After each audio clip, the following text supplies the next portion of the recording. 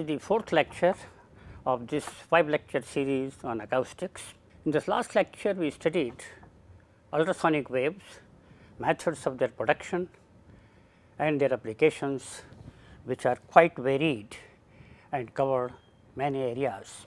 In this lecture and the next one, we shall study acoustics of buildings. This deals with sound quality management in buildings and enclosed spaces. Sound quality management means adequate loudness, sound distribution, quality, clarity, optimum persistence, reverberation, absence of resonances and echoes, and a check on unwanted sounds, which is just a noise.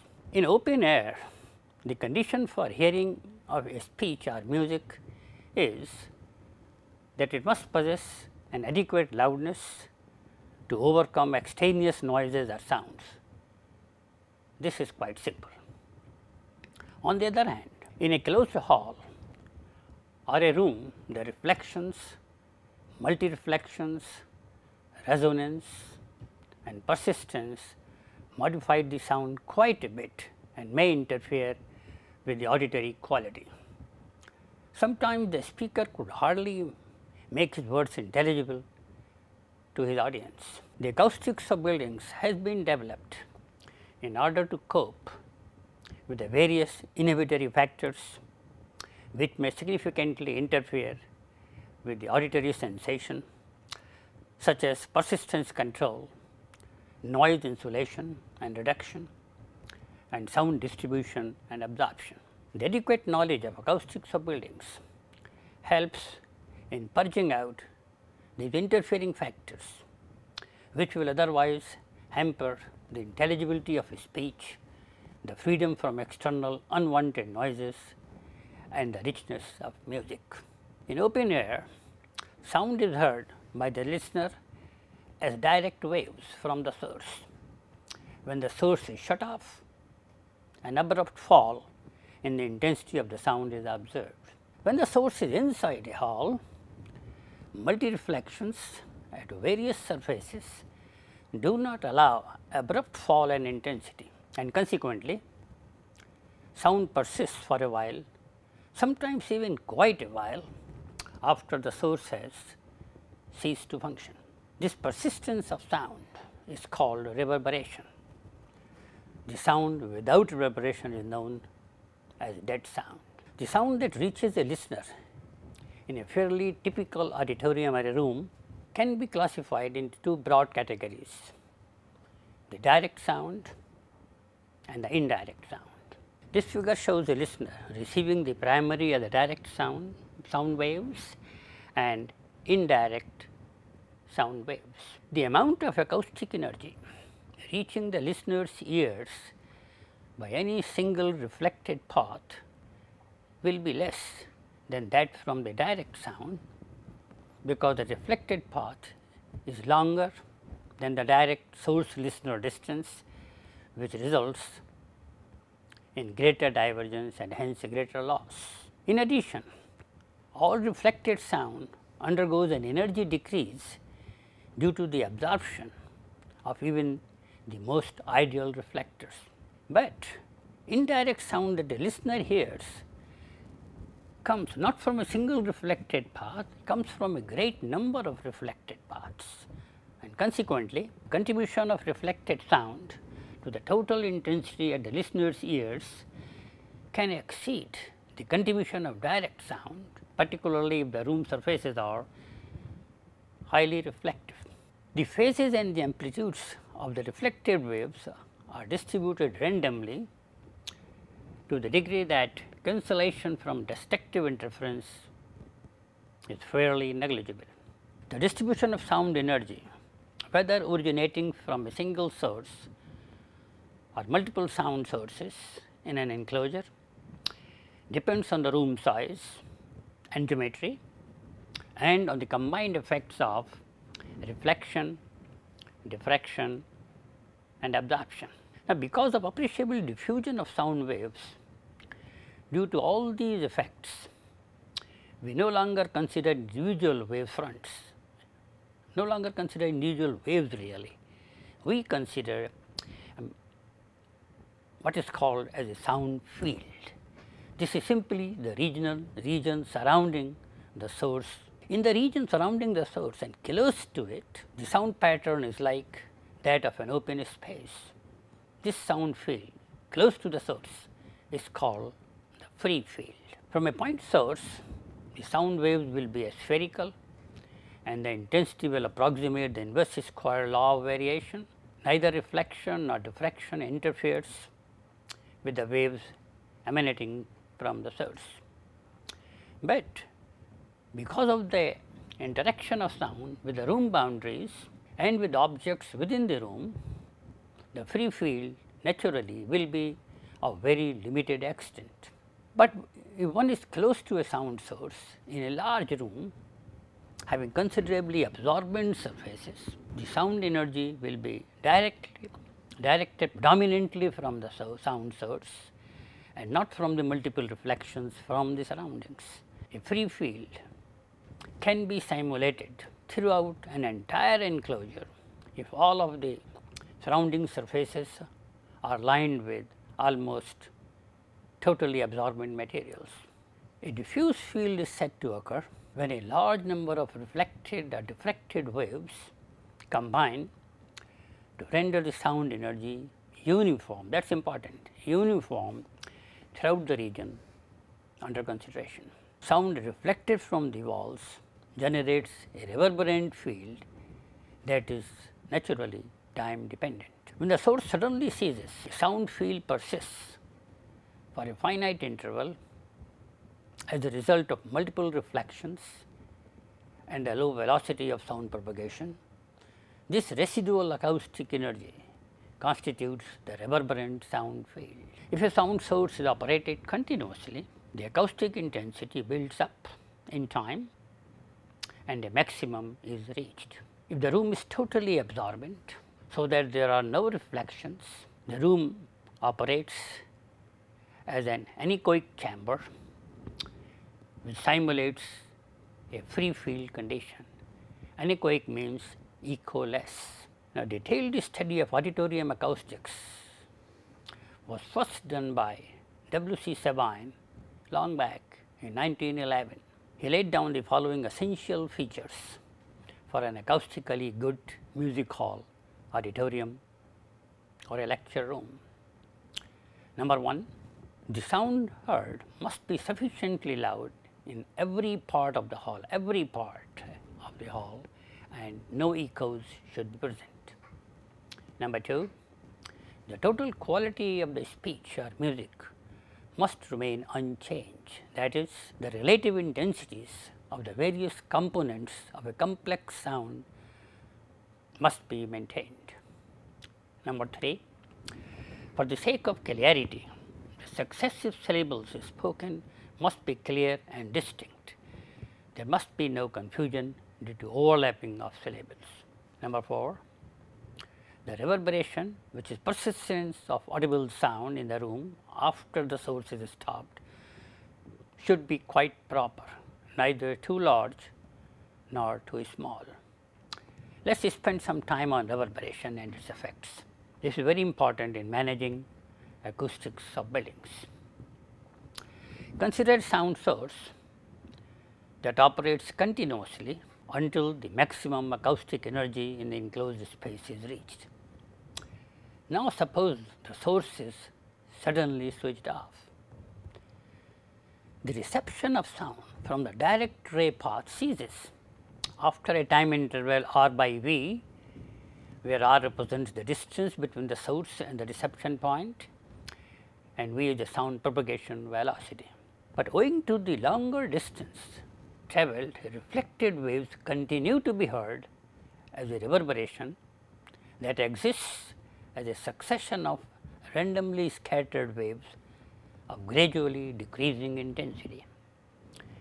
The presence of reverberation tends to mask the immediate perception of newly arrived direct sound unless the reverberation drops 5 to 10 decibels below its initial level in a sufficiently short time.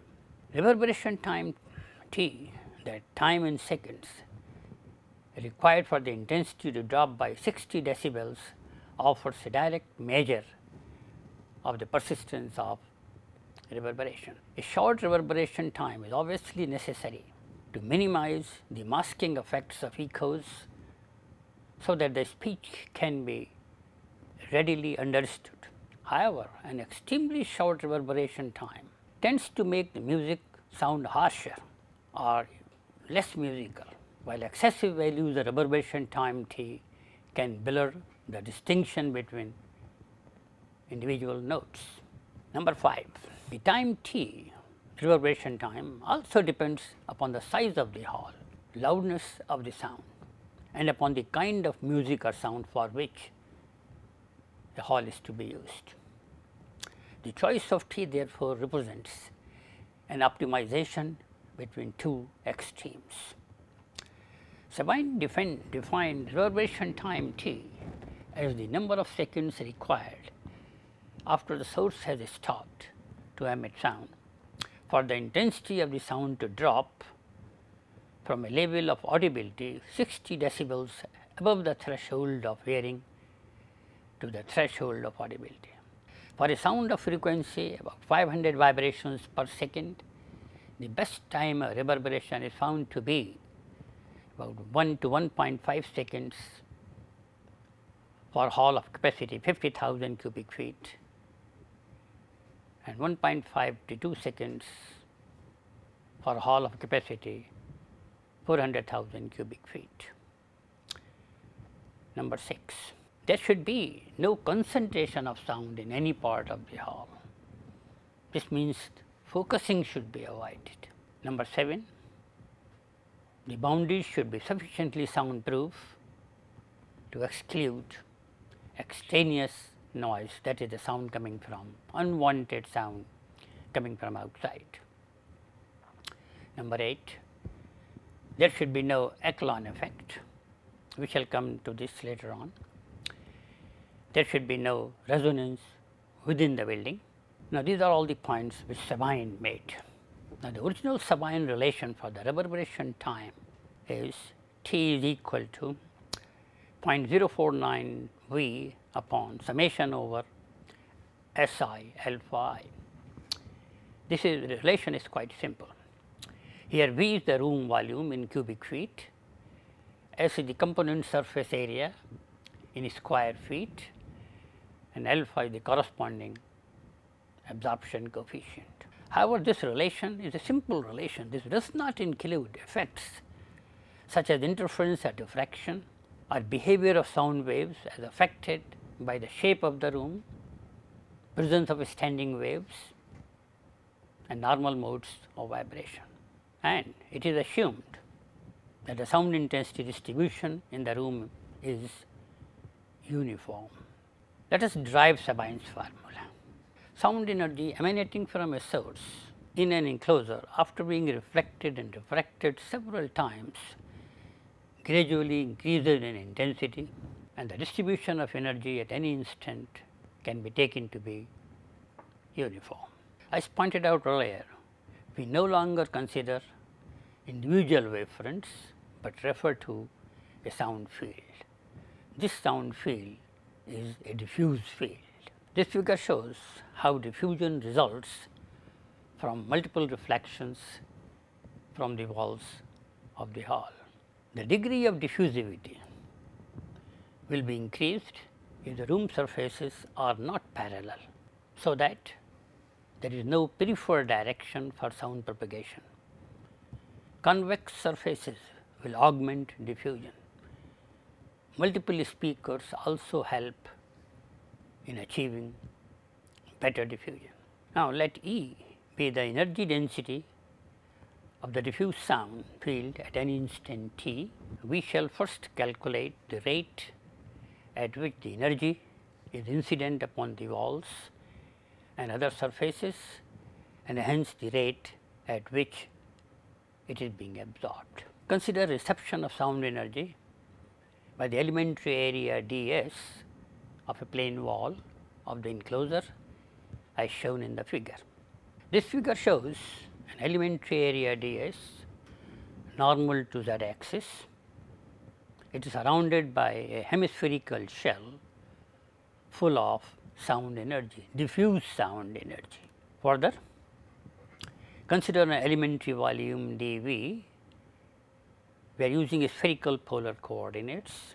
So, dV is equal to r square sin theta d theta d phi dr on the hemispherical shell at a distance r is the radius of the shell, at an angle theta with a normal to the elementary surface. The acoustic energy present within this elementary volume dV is E into dV, which is equal to E into r square sin theta d theta d phi dr.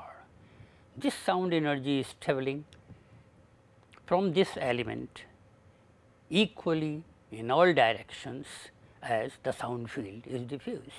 The energy travelling per unit solid angle along any direction is E r square sin theta d theta d phi dr divided by 4 pi, which is the solid angle surrounding a point. But the solid angle subtended by the area ds at this elementary volume is ds cos theta upon r square, and therefore, the energy in the elementary volume that is travelling towards ds is given by E r square sin theta d theta d phi upon d phi dr upon 4 pi multiplied by ds cos theta upon r square cancels out. So, this is equal to E ds upon 4 pi times sin theta cos theta d theta d phi dr. Now, the total energy received in 1 second by the area ds is the energy confined in an hemisphere of radius v, which is the speed, distance travelled by the wave per second. It can be found by integrating the above expression with respect to theta, phi and r respectively, where theta varies from 0 to pi by 2, phi varies from 0 to 2 pi and r from 0 to v. Therefore, the energy received in 1 second by the area ds is E ds upon 4 pi integral from 0 to pi by 2 of sin theta cos theta d theta, integral 0 to 2 pi of d phi, integral 0 to v of dr, and this gives E v ds upon 4. The intensity of such diffuse sound at the walls is therefore E v upon 4. Now, all materials constituting the boundaries of an enclosure will absorb sound and reflect sound. Absorption occurs as the result of incident sound penetrating and becoming entrapped in the absorbing material, thereby losing its vibrational energy, which converts into heat through friction. If alpha is the absorption coefficient, then a fraction alpha of the incident energy is absorbed and the balance 1 minus alpha is reflected. The value of the absorption coefficient will vary with frequency of the incident sound waves and the angle of incidence. Materials comprising room surfaces are subject to sound waves which impinge upon them from many different angles as a result of multiple reflections.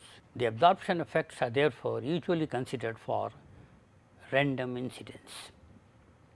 Ordinarily, the values of alpha should fall between 0 for perfect reflector and unity for a perfect absorber. Measurements of alpha greater than 1 have also been reported, owing possibly to diffraction at low frequencies. Now, if alpha 1, alpha 2, alpha 3 etc.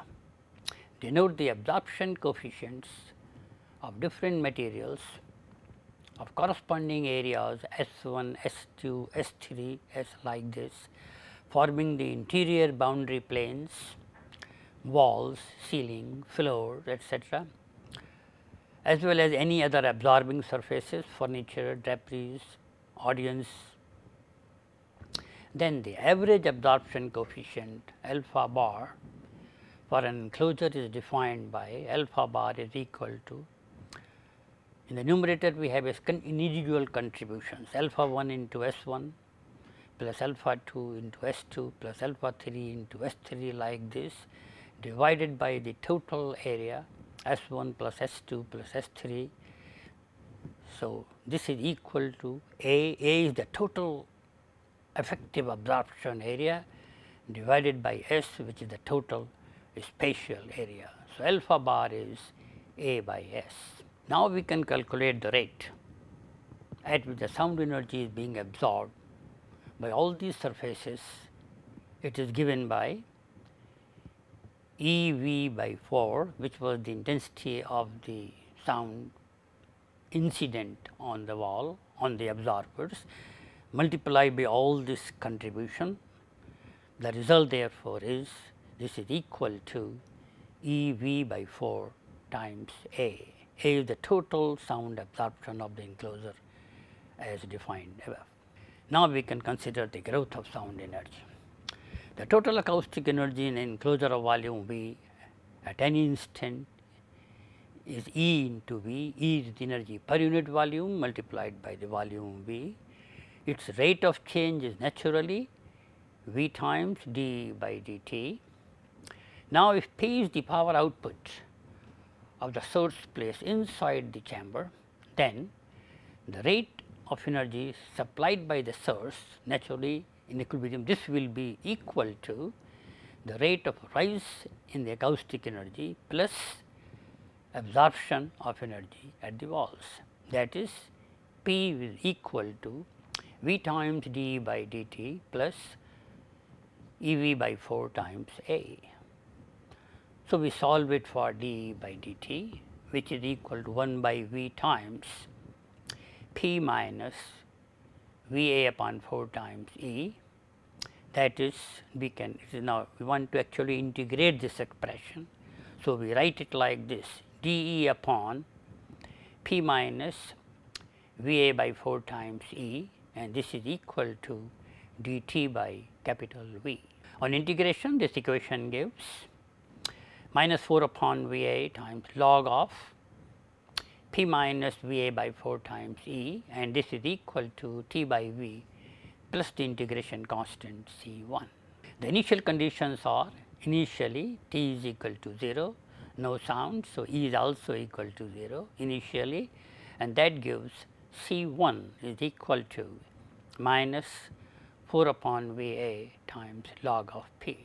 If we use this value now, rearrange the terms, and the result E is equal to 4 P upon V A times 1 minus exponential of minus V A upon 4 V times T. This is the final expression for the growth of sound in a chamber. This figure shows this growth. It is like charging of a condenser connected to a fixed voltage source through some resistance. Let us now consider a decay of sound energy. If the sound source is shut off and the time is measured from the instant of shutting off the source, the basic rate of growth equation now reduces to d by dt is equal to minus V A upon 4 capital V. Remember, small v is the speed, capital V is the volume times E. On integration with the initial conditions, that at E is equal to 0 initially, that is at T is equal to T0 or in T is equal to 0, and this gives log of E is equal to minus V A upon 4 V times T plus log of E 0, which on integration leads to E is equal to E naught exponential of minus V A upon 4 V times T. This equation governs the decay of sound once the source is shut off. This figure shows the variation of sound intensity with time. It is like the decay of the charge on a condenser through some resistance once the condenser is cut off from the battery. Now, the decay rate in decibels per second is given by d is equal to 10 upon 2.3026 times V A upon 4 V, which is equal to 1.087 times V A upon capital V. The reverberation time by definition, which is defined as the time interval during which the energy density falls from its steady state value to this value, or a 60 decibel drop.